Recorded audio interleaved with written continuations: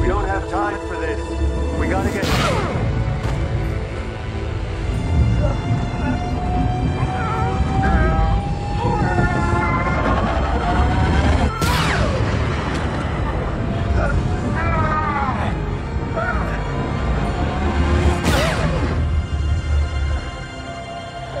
Holy shit! What the hell did Mando think was going to happen after it didn't work the first time? Chapter 14, The Mandalorian Season 2, Episode 6, The Tragedy. Spoilers ahead. And yep, sometimes Mando ain't so bright, but he sure is dedicated to that little guy Grogu. In fact, the opening scene may have been the most touching moment to date between the two. Short and sweet, without overplaying their hand, and yet still driving the point home. The creators of The Mandalorian get it, and this chapter was a perfect illustration of such. Indeed, this definitely was my favorite installment this season. Even better than The Siege for me, although that one still rocked. But here in this action-packed half-hour installment, there were 3 cool elements that made this experience especially enjoyable for me. Number 1, let's start with the triumphant return of Boba Fett. I remember as a kid always thinking he was a little overrated, and that trend continued for years afterwards. Yeah, he had some cool armor, but I still always thought he was somewhat overrated. Sure, he helped hunt down Han, but what else did he really do? He got bullied around by Vader, and he wasn't much use to Jabba before he seemingly met his untimely demise. Only he didn't, as this season of The Mandalorian revealed. After all of those years, we finally got evidence of what Boba Fett is capable of, and he sure did kick a lot of ass. I thought the entire sequence involving him was extremely well done, and at the end of the day, we have more evidence of Mando showing some flexibility in his belief system. We first saw this with Cobb Vanth, and next with Bo-Katan, and now again here with Boba Fett. Mando is slowly but surely warming up to the idea that maybe removing his helmet isn't the worst thing to do. I still maintain that sooner or later, Mando will be given an ultimatum. His helmet or the life of Grogu.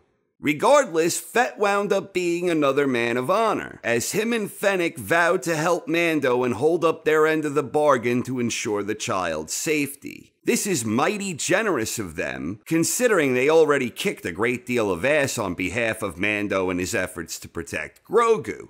Number 2, the utter incompetence of the stormtroopers. It never gets old, and they continue finding new and innovative ways for stormtroopers to get slaughtered. They were getting schooled by Shand, Mando, and yeah, as mentioned, Boba Fett himself kicked a lot of ass, and he did so in numerous manners. It was glorious. Even Baby Yoda joined in on the fun, and he was brutalizing this bumbling duo with every last fighting fiber of his being. Baby Yoda was kicking ass too, and Moff Gideon looked thrilled at the display of watching his troops get their asses handed to them. At least some of the stormtroopers in this episode exuded the wisdom to tuck tail and run. You would think more stormtroopers would do this, and you'd think it would happen at the very first sign of danger. Of course, these troopers wound up getting destroyed too, but they did seem a little sharper than most. Holy shit, the Razor Crest got destroyed.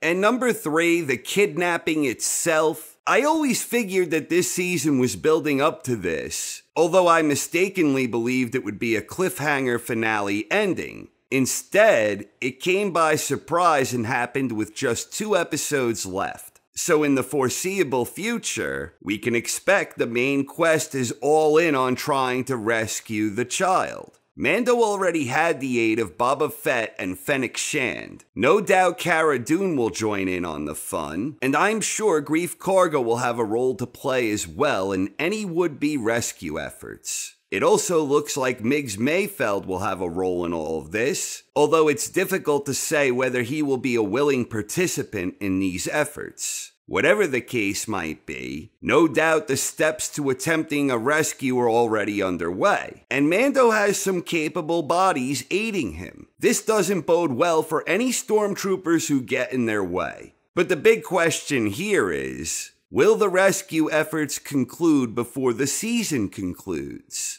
I tend to think not, and if I'm correct, that opens the door to learning more about the mystery surrounding Grogu and his unknown fate in the bigger picture of the Star Wars universe. I, for one, am extremely fired up for the final 2 episodes of Season 2. This is the way. Thanks for watching, everyone. I hope you enjoyed, and have a wonderful night.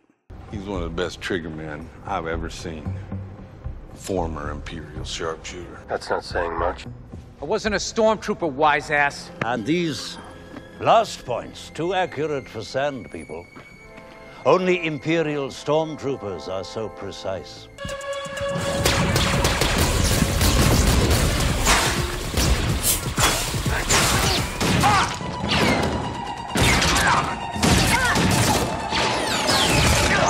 We want the child.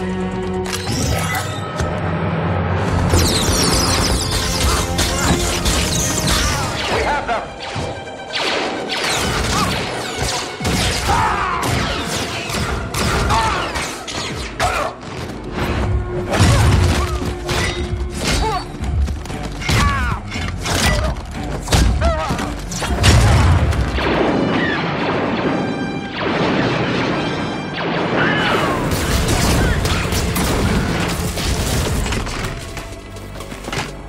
Only Imperial stormtroopers are so precise.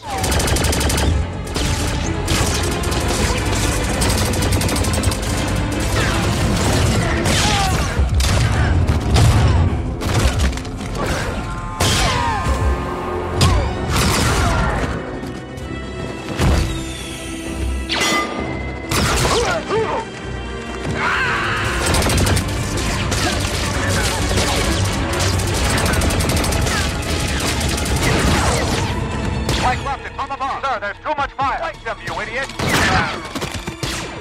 Up top! Get up there!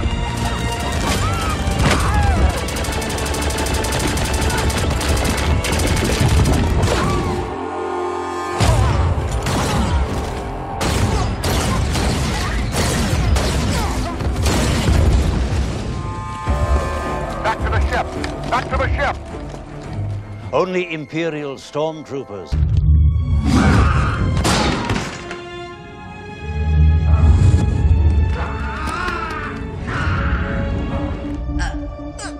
No, stop! We're friends! Kara is my friend!